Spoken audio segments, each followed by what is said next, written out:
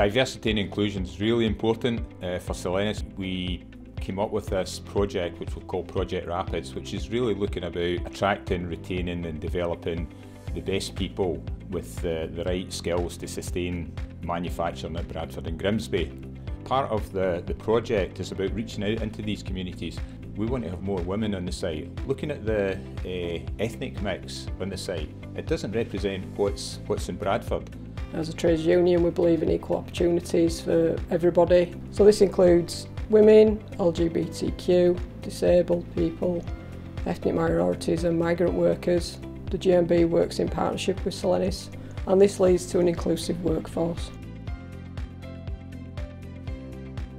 And if we look ahead, what kind of skills are we looking for?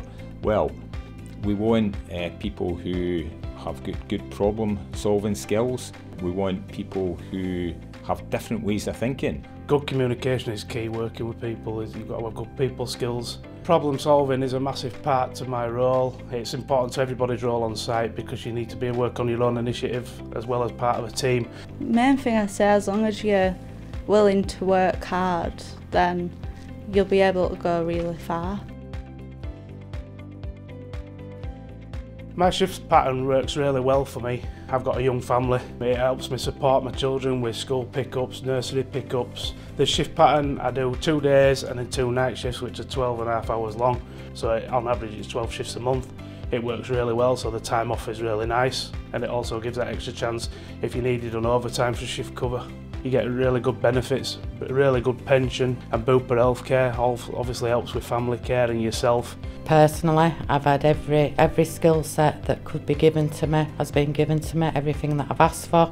I've had fantastic development from my managers, and this is why I'm in the position I'm in today. There's a lot of support on site for people. You're never on your own.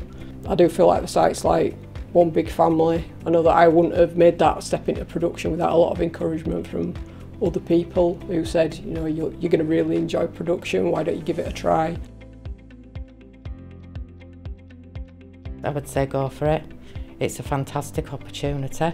It's a brilliant company to work for. I think Solenis, they provide fantastic opportunities if you want to grow as a leader, if you want to grow as a manager. There are fantastic learning and development opportunity in this company. Absolutely, I would say do it. It's hands-on, it's so much fun. You know, you get to work with all different people, you get to work with customers, you get to work with people around the globe. At Solenis we have a Women's International Network of Solenis, which is called WINS. The aim of that is to make sure that women are supported, to make sure that we amplify the voices of women, and to make sure that women are connected and are able to achieve their full potential. So in regard of the Women's Network and menopause, Solenis have held a lot of training sessions which have been available to every single employee about menopause, and I think Solenis are at the forefront of recognising that for a big part of their workforce it will impact their working life. It's really interesting being a woman in manufacturing. It's a great feeling that, you know, you're breaking glass ceilings, you know, you're changing perceptions at times, and I think people appreciate, you know, the empathy, the softer skills that a woman can bring to the role. Being a female working within manufacturing isn't as daunting as what it seems. Being a female managing a team of men is no difference for me. It's about how you manage people.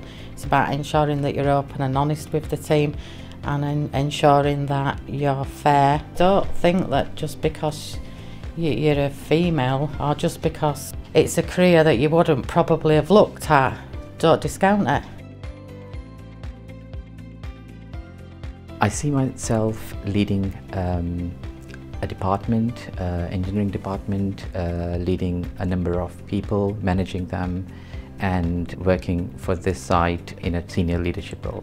Still here hopefully, but with the opportunities that there is to move up throughout the ranks per se, I'd like to move up, maybe up to shift manager eventually. To achieve our potential, we've all got to push ourselves out of our comfort zone, and I think that's what manufacturing encourages you to do. You don't know what you can achieve until you try, so you have to push yourself to realise your full potential.